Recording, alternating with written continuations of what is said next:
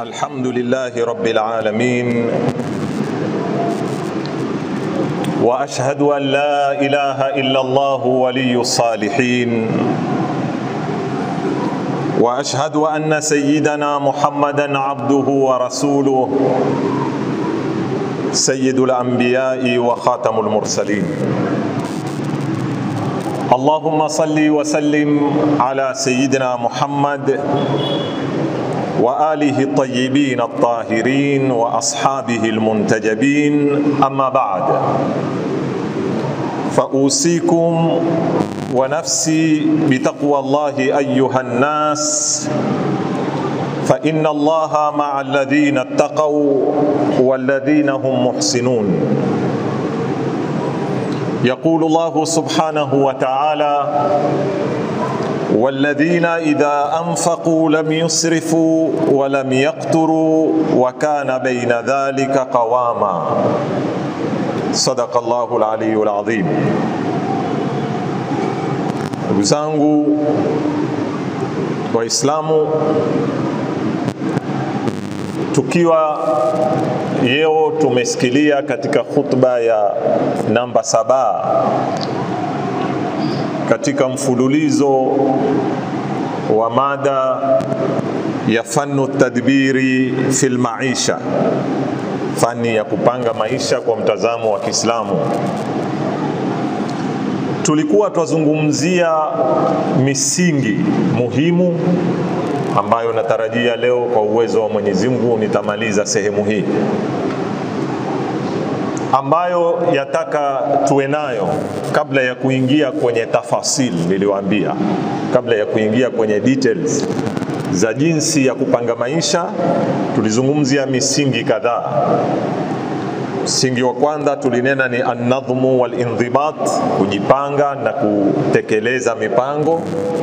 Msingi wa pili tukanena ni al-amalu wal-juhdu al-hafif, ni uchapakazi.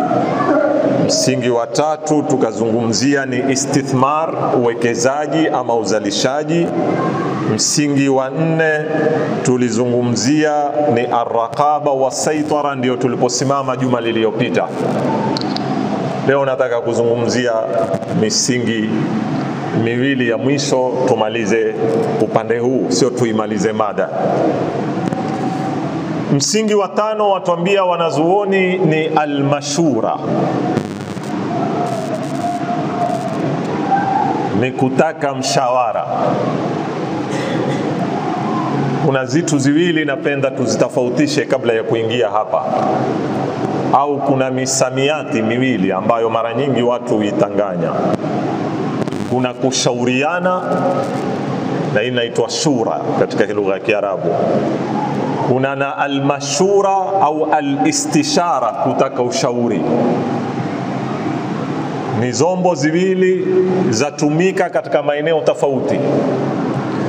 Mathalan, tunapozungumza shura, ambao sio mada yetu hapa, kushauriana, twamaanisha wakati kunapokuwa na jopo, kama mathalan leo kuendesha taasisi, kuendesha serikali, kuendesha jumuiya fulani ambayo inaendeshwa na jopo la watu. Wakati kunapokuwa na kadhia fulani yataka kukabiliwa, yataka maamuzi, huketi watu wale, sawa wawe ni namba dogo, ni 3, ni 5, ni 7, ni 10 mpaka mamia. Utakuta kama bunge leo, wengine wanaita ni majlisu shura, ni baraza la kushauriana. Waweza kuwa hata ni watu 300, waweza kuwa hata ni watu 1000. Na huwa kuna alia, tool fulani yatumika katika kugonganisha maoni ya watu mpaka mwisho kukasikiliwa katika uamuzi mmoja. Ima uamuzi mmoja ule ukawa ni kwa ijmaa, watu wote mathalan, ama ukawa ni kwa majority mathalan, kama namna inavyofuatwa. Hii tunaita shura, sio naikusudia hapa mimi. Ninachokikusudia hapa, niko katika maisha ya mtu, maisha ya nyumbani kwake. Hatuko kwenye maisha ya taasisi wala maisha ya serikali wala jumuiya. Wewe unaotaka kupanga maisha yako, istashiril akharin, taka mshawara kwa wengine. Masala ya mashura ni tofauti na shura. Ni mtu mmoja aenda kutukua mshawara kwa mtu mwingine ama kwa watu wengine, kisha yeye mwenyewe ataangalia ataufuata ushauri ule ama haufuati. Yule anayekupa ushauri hahusiki, napenda hapa, na yale unayomshauri. Kinyume cha shura, wale wanaoshauriana wote wahusika katika kutukua nini? Maamuzi. Katika mashura, yule anayekushauri hahusiki.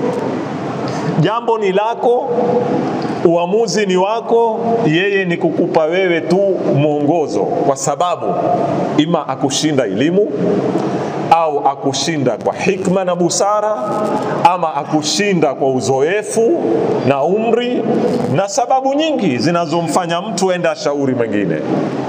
Kabla sijaingia hapo, nataka tupitie nusus za kidini zinazowasisitiza Waislamu suala la mashura, la kutaka ushauri.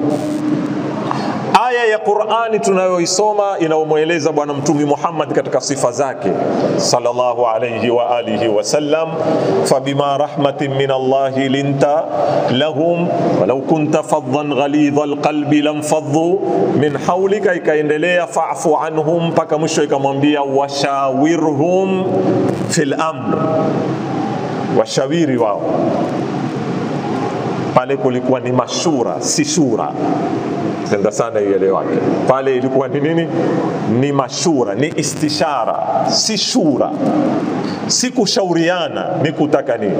Kitu cha kwanza vizuri sana. Pili, katika hii aya bila ya shaka neno al-amr ni neno pana, yaingia kila jambo. Lakini tunapoisoma sera ya Bwana Mtume Muhammad sallallahu alaihi wa sallam, alikuwa hashauri katika mambo ambayo hayana alaka na Waislamu, mambo ya wahi. Kuna siku mathalan utawankua watu washauri, jamani, hii swala ya subuhi mwaonaje sasa? Shauri wenu, mwanishauri vipi? Tuiweke raka 2 ama tuiweke raka 3? Hapa hakuna maoni. وما كان لمؤمن ولا مؤمنة إذا قضى الله ورسوله أمرا أن يكون لهم الخيرة من أمره. Haiwi kwa Muislamu mwanamume mu'min wala kwa mu'min mwanamke pindi Mwenyezi Mungu anapotukua uamuzi, anapohukumu, na mtumi wake wawe na khiari yoyote kuhusu ile, yani hawana uamuzi wao katika mambo yale. Sasa wanazuoni watuambia alikuwa akishauri katika tatbiqul ahkam, sio katika taasisul ahkam.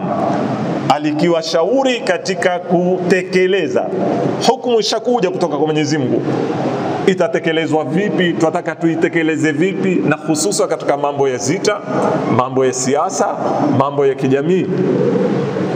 Lakini kitu kingine muhimu katika aya ambacho ndio nakitaka mimi leo tukiunganishe na mada yetu, baada ya kushauri ni nani atatukua uamuzi?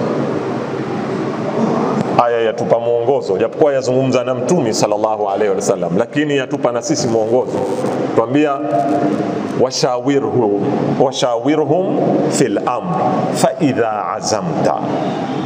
Ukisha kutukua maazimio, ushasikiza maoni ya watu mbalimbali, wewe ndio utaamua, unaohusika. Wakati ukiamua,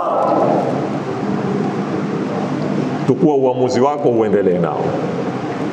Na hapa ndipo watu wengi katika ilmu za idara wanasomeshwa, hakuna mahala pagumu katika kama mahala wanaposema ittihadhul qarar. Shapewa wewe aujuhul umur, ukifanya hili litakuwa hivi, ukifanya hili litakuwa hivi, ukifanya hili kuna option 3 mbele ama 4 ama 5. Sasa umefika uamuzi au imefika marhala uamue ni ipi. Pagumu hapa. Utakuta baadhi ya watu hubaki katika hiyo cycle, akawa hupita kishauri tu, hupita akifanya nini, akishauri paka wewe mwenye kumshauri utachoka, kwa sababu yataka ushujaa kiasi kikubwa, yataka irada, maamuzi kiasi kikubwa, na kuna hatua za someshwa sipo mahala pake hapa. Leo ukisoma katika ilmu za idara namna ya kutukua maamuzi, kuna hatua kadha wanakusomesha na wanakufundisha namna utafanya katika mambo yale. Fa idha azamta, kisha aya yatufundisha tena kitu kingine, na ya asisi haya nitayarudia kwa muhimu. Pamoja na kwamba umeshauri, pamoja na kwamba umetukua maamuzi, kuna kiungo cha tatu usikiwate. Washawiruhum fil amr, i'zim, tukua maamuzi na tawakkal ala Allah, kwa sababu hisabu za kibinadamu zote hazikupi 100%. Haimaanishi ukishauri hutokosa, haimaanishi ukipika na kupua na kufikiri hutofanya nini, hutokosa. Waweza ukakosea, na mara nyingine yakawa wahitaji nguvu na msaada wa Mwenyezi Mungu Subhanahu wa Ta'ala kukuafikia katika kutukua maamuzi yale. Ndio Mwenyezi Mungu akamwambia fa idha azamta fatawakkal ala Allah, mtegemee Mwenyezi Mungu Subhanahu wa Ta'ala. Naam, ndugu zangu, katika kuendesha maisha yetu, nimetaja nyuma, kuna masala ya uwekezaji, kuna masala ya kuwa na mipango katika familia, hususan kwa wale watu ambao ni wapya. Mtu ameanza kuoa, ameingia katika ndoa, ni ulimwengu mpya. Mtu amepata familia, vijana, ni ulimwengu mpya kwake, ahitaji kushauri, sio kujiamulia peke yake. Na makosa mengi mara nyingine tunayoyafanya katika maisha yetu, twarudia makosa yaliyofanywa na wengine, kwa sababu hatusomi kwa wengine, hatujifundishi kwa wengine, hatuwaulizi wale waliotutangulia kufanya kama yale walianguka wapi. Sisi twaona tu ni kufeli, na sababu zaweza kuwa ziko wazi kwa watu, na mara nyingine zaweza kuwa haziko wazi. Tumsikize Amirul Mu'minin Ali ibn Abi Talib alayhi salam atuambia, man shawara ar-rijala sharakaha fi uquliha, anaowashauri watu huwa ameshirikiana nao katika akili zao. Yani badala ya kufikiri kwa akili moja, waweza ukafikiri kwa akili tatu, waweza ukafikiri kwa akili tano. Ni wewe mwenyewe vile utakapoweza kupanua mambo yale. Katika hadithi nyingine inatuambia, man istaqbala, yeye Amirul Mu'minin, man istaqbala wujuha al-ara'i arafa mawadhi'a al-khata', yoyote atakaye kutukua maoni tofauti, kusikiliza maoni tofauti, ya kusaidia wewe kujua sehemu za makosa ni zipi.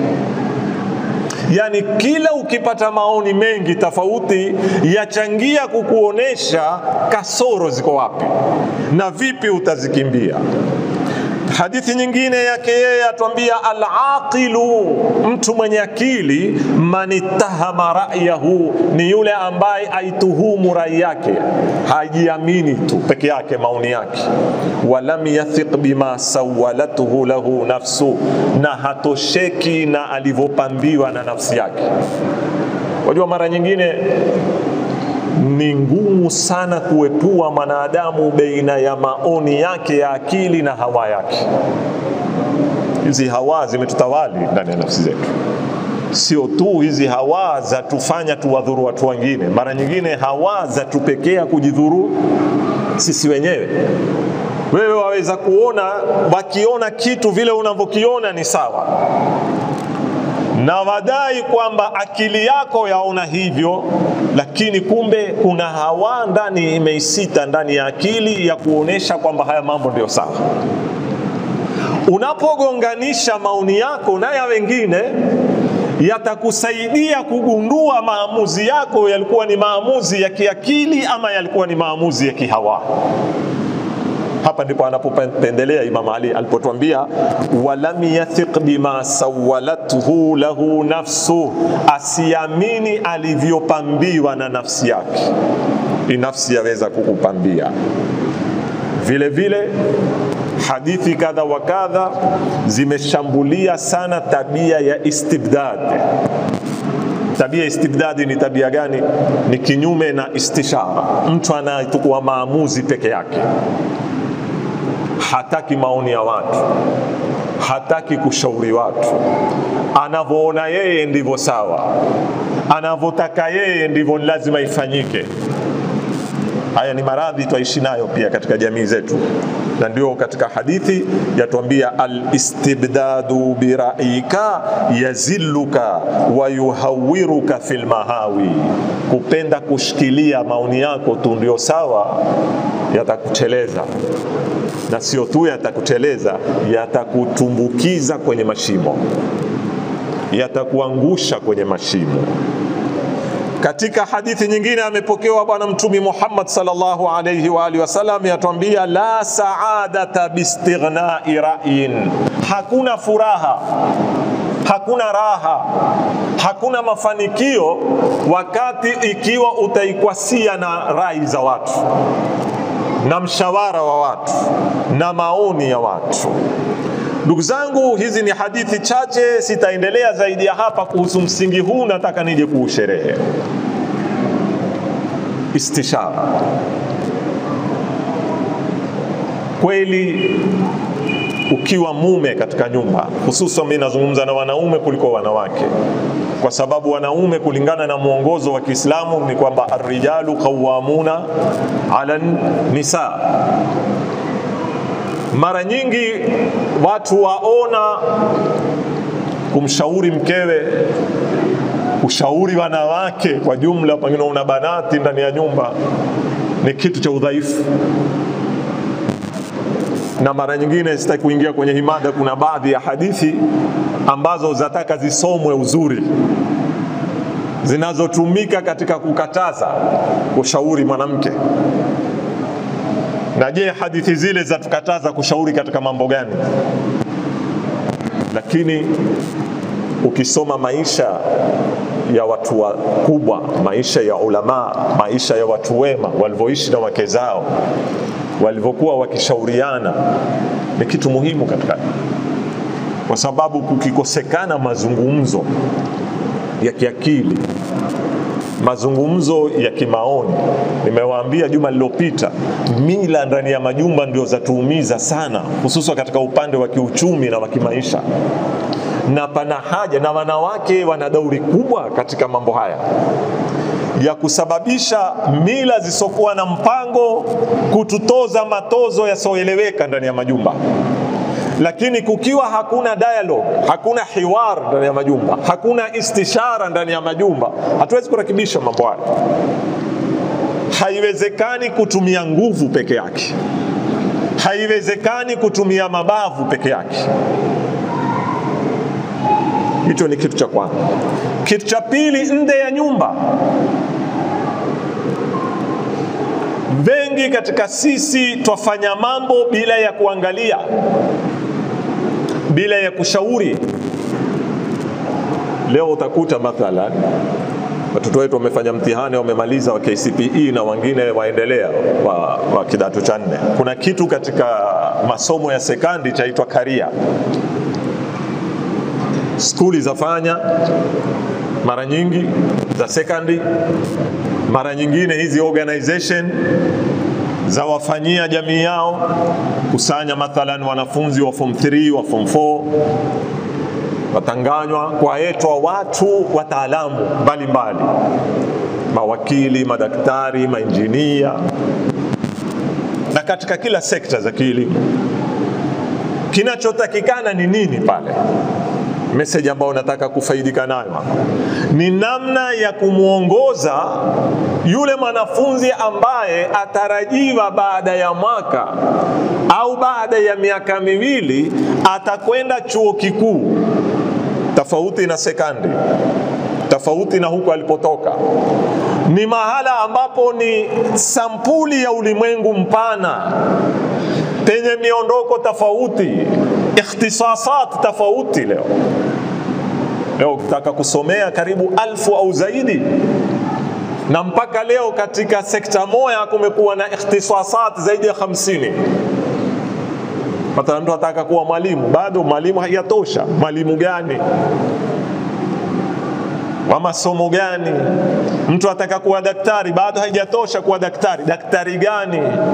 Wa upande gani? Unakuta pia katika kila ikhtisas wasema kuna furu.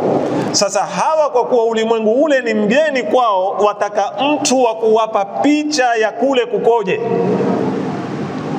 Na kama kuta siku moja mimi nimeketi na haya huyapata sana kwa wanafunzi kwetu. Siku moja nimeketi na mwanafunzi amemaliza form 4. Namuuliza, wewe wataka kufanya nini?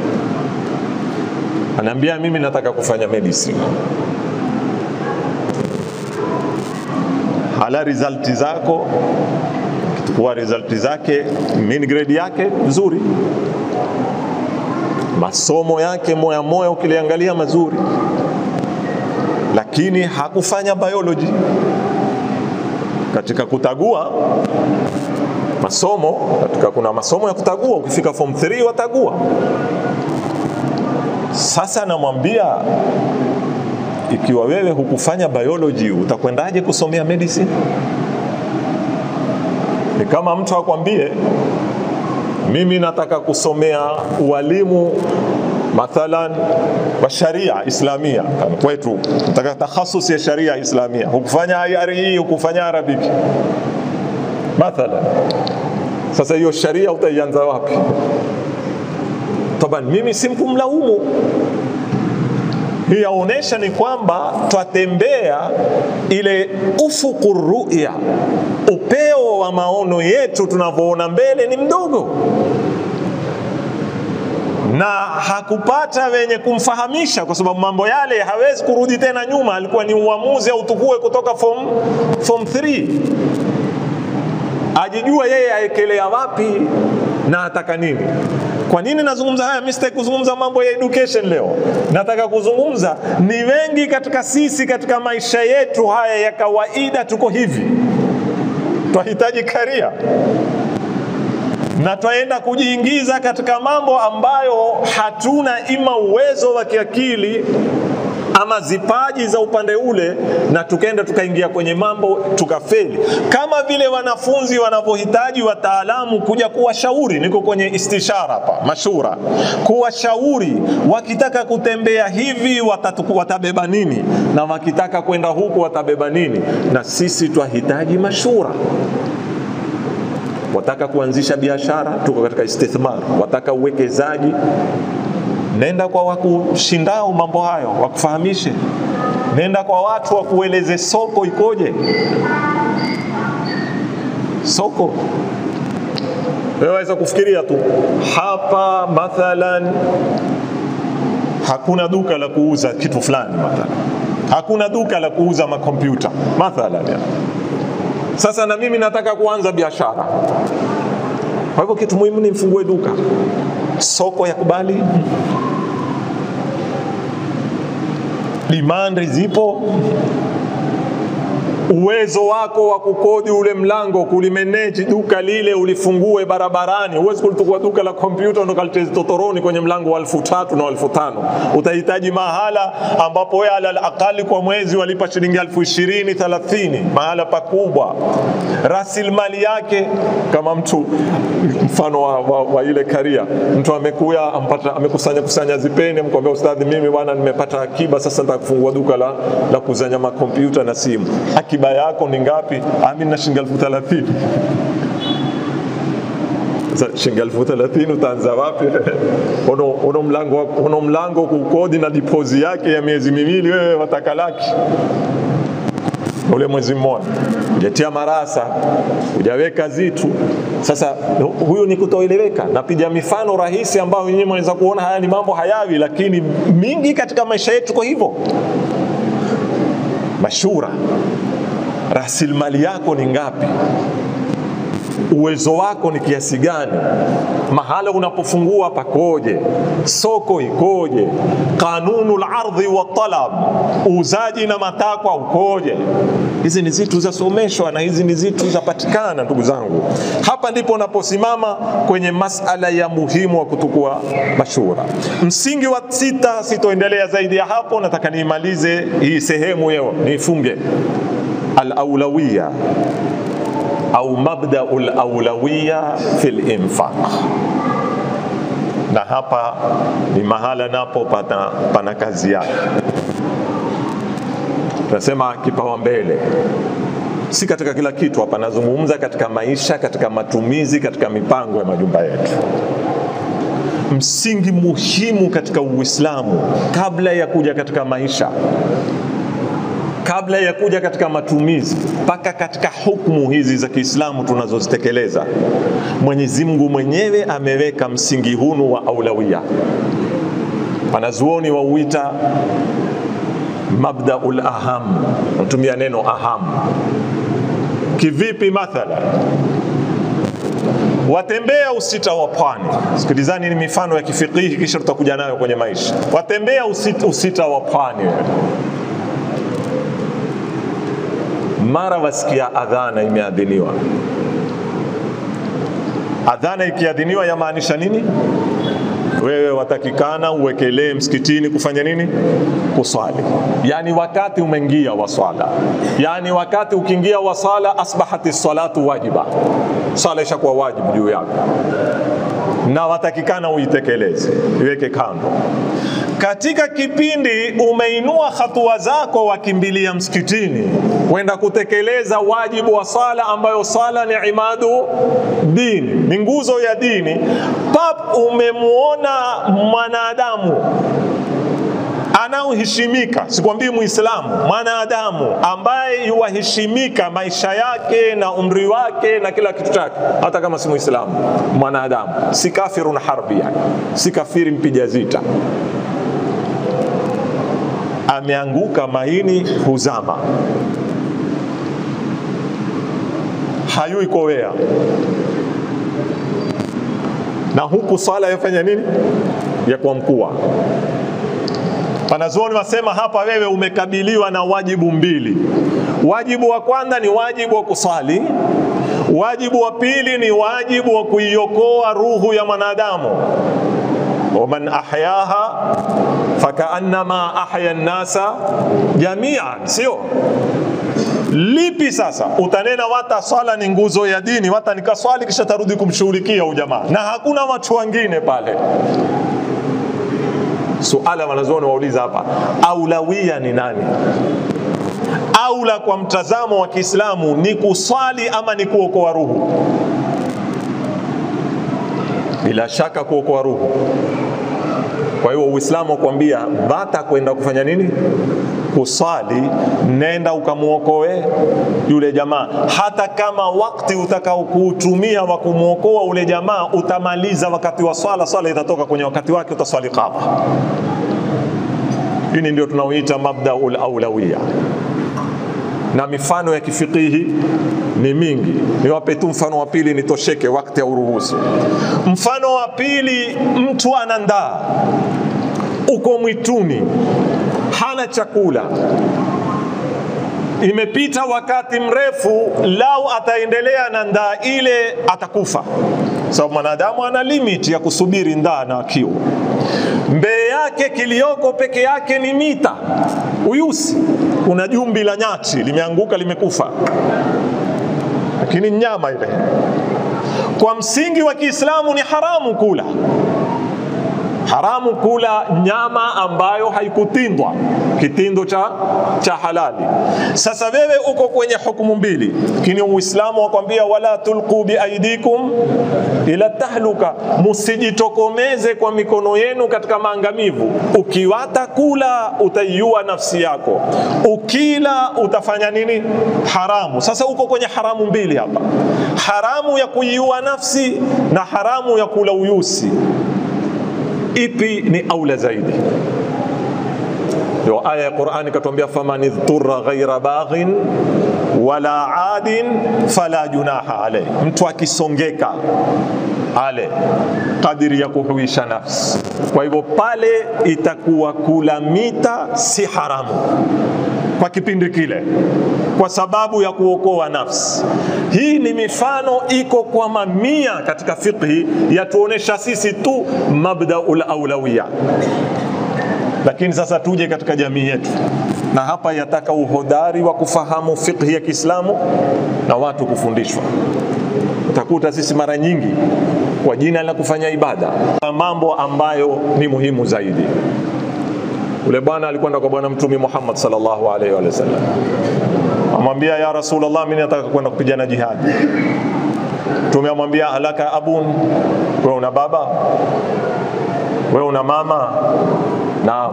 Watu wazima nyumbani, mpaka yeye amtukue kumpeka choni, mpaka yeye amuoshe akenda haja, mpaka yeye amlishe akitaka kula.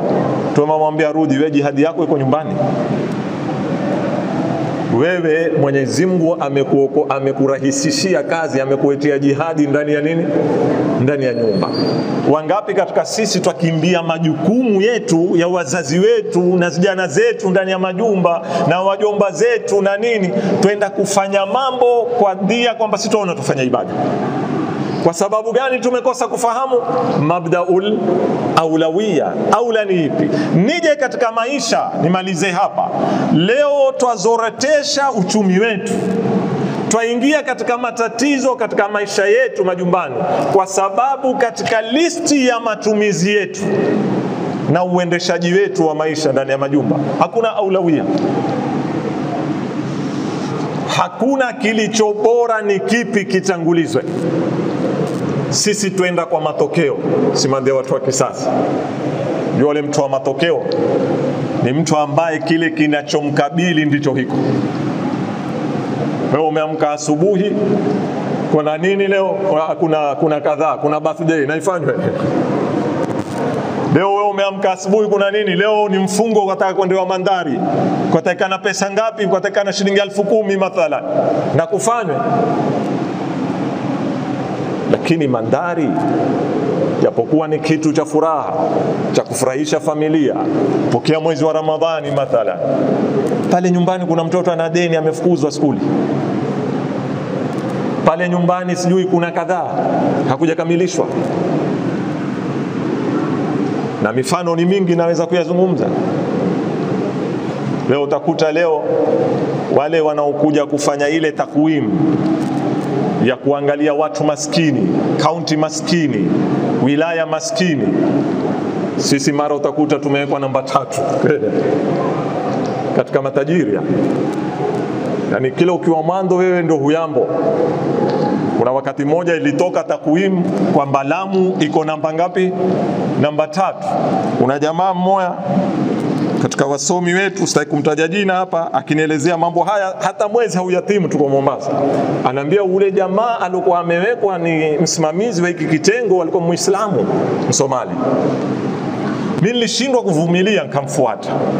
Kama ni msomi Nilipomwendea nikamwambia, hebu nielezee ni misingi gani mumeitumia mpaka kwenda kutuweka sisi ni katika kaunti tajiri ama wilaya tajiri katika Kenya, tuko namba 3. Hali ya watu namna hii, hata hapa Amu tembea zijijini leo, shida ya mai, shida ya tani, yuzi na yana kupekwa hizo generator, transport. Wewe zamani nyinyi mkumbuka hapa, mtu amekufa uzunguko ukizengewa roja. Mzazi uko kule ataka kuletwa hospitali, hujui utamleta vipi. Sio ukiamka asubuhi kenda pwani wewe utapata chombo. Hebu niambie mmetumia zipengele gani?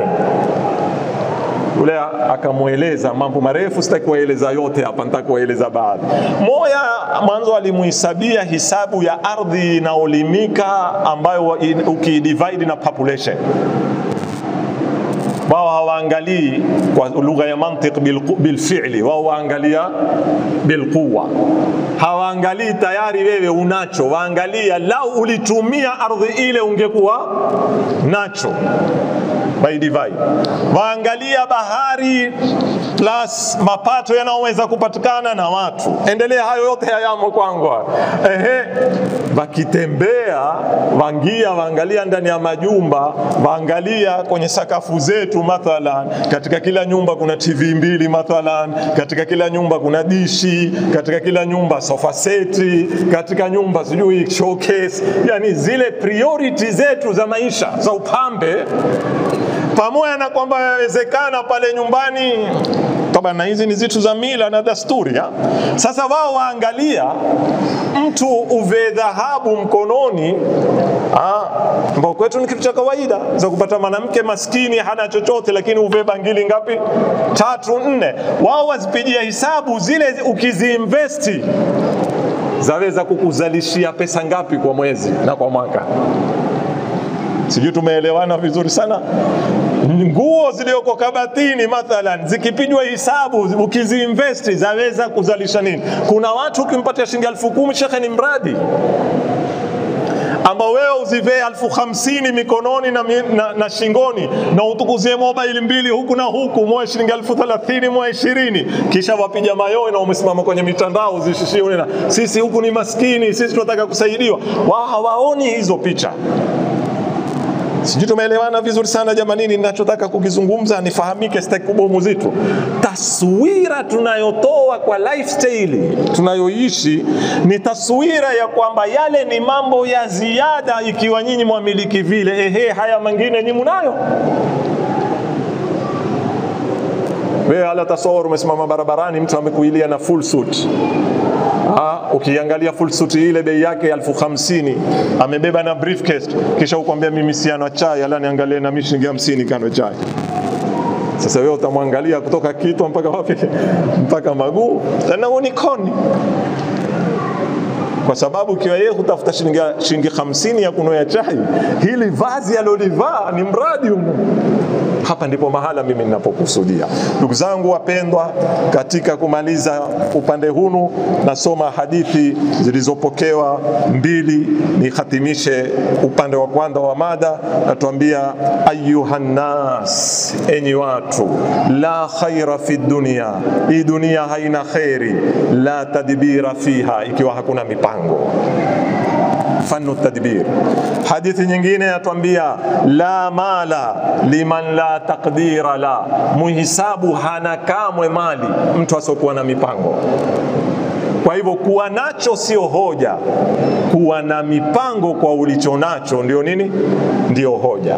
Mpaka hapa nitakuwa nimemaliza upande wa kwanza ambao ni misingi ya fanu tadbir.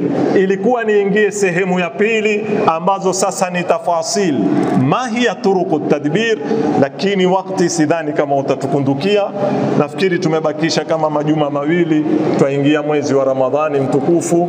Insha Allah nitaisimamisha hii mada hapa ala amal Mwenyezi Mungu akinipa uhai na uzima, na sote akitupa uhai, baada ya mwezi mtukufu wa Ramadhani tukipata fursa tutairudia katika sehemu ya pili. Kuna barua nimeletewa kutoka kwa, kabla sijafunga khutba, kwa idara ya health ambayo yawatahadharisha watu wa Lamu County kwa jumla kuhusu masala haya ya maradhi. Na nafikiri sote tuelewa, isipokuwa tuna mimi yale niliyosoma kwenye barua, sidhani kuna mtu ambao hayaelewi, ni kutanabahishana. Lakini na mimi nitawaomba idara za serikali, idara ya health, idara ya polisi, na mimi wanipe nafasi kama walivyotuletea barua, niwape barua yangu ya mdomo. Watanisamehe. Wajua annasu ala dini mulukihim, watu siku zote wako katika dini ya wafalme zao, na si dini hapa. Yani mnavokwenda watawala ndivyo wanavokwenda watu. Munapoonesha seriousness kuhusu haya maradhi na mkawa wa kweli kuhusu haya maradhi, mutawafanya watu na wao wawe serious katika haya maradhi.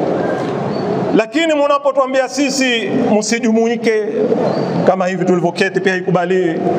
Lakini kesho mkiana BBI mtakwenda kuyazana pale Mkunguni, mtatoka mpaka OCPD na nani, mwende mkawalinde wale, kutezwe ngoma pale. Kisha siku ya pili muje mtuambie sisi lakini mtaka msifanye darasa msikitini, msifanye kazi. Hapa tunaona kama tutezana shere. Tatizo liko hapa. Na ndio utakuta watu hawana imani. Ingawa mimi nataka kuambia kutokuwa na mipango wa watawala wetu kusitufanye sisi tukahatarisha afya zetu, haitupi sisi hoja. Hicho ni kitu cha kwanza. Kwa hiyo mwananchi aona mambo tofauti na mnavomwambia. Barua hizi mnazotuletea misikitini mwataka muzitoe na Mikunguni pia. Pili, polisi wanapozunguka barabarani kutaka watu wavae nini?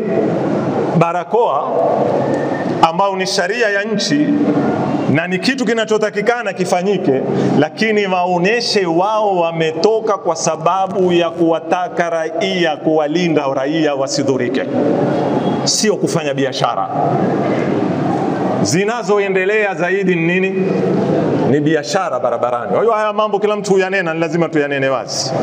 Kila mwananchi ajua mimi navaa barakoa kwa biashara ya nani? Nisimpe biashara polisi. Waila kila Jumamosi mkipigwa na waya ndio mtatoka mshike watu, kisha usikie mtu upe kwa kotini, humalizika polisi mwenye 500 mwenye 1000. Kisha sasa watu etezi barua tuzungumzie misikitini, mtatufanya na sisi mashekhe kama nyinyi. Tuweni serious katika haya mambo. Corona iko ya athiri na tujilinde, lakini serikali yetu yatuvunda moyo katika baadhi ya mambo. Mwenyezi Mungu Subhanahu wa Ta'ala atatujalia min alladhina yastami'una alqawla fayattabi'una ahsana. Wallahu Subhanahu wa Ta'ala yaqul wa biqawlihi safa'u qulubi dhakirin wa idha quri'a alqur'anu fastami'u lahu wa ansitu la'allakum turhamun. Wa qala 'azza min qa'ilin 'alim fa idha qara'ta alqur'ana fasta'idh billahi minash shaitanir rajim. A'udhu billahi minash shaitanir rajim. Bismillahir rahmanir rahim. Wal 'asri innal insana lafi khusr illa alladhina amanu wa 'amilus salihat wa tawasaw bil haqqi wa tawasaw bis sabr. Barakallahu lana wa lakum bil Qur'anil 'azim wa saffa qulubana bi safa'i dhikril hakim wa ja'ala munqalabana ila jannatin na'im. Wa astaghfirullaha al-'azim li wa lakum wa lisa'iril muslimin fastaghfiruhu innahu huwal ghafurur rahim wa huwal barrul karim.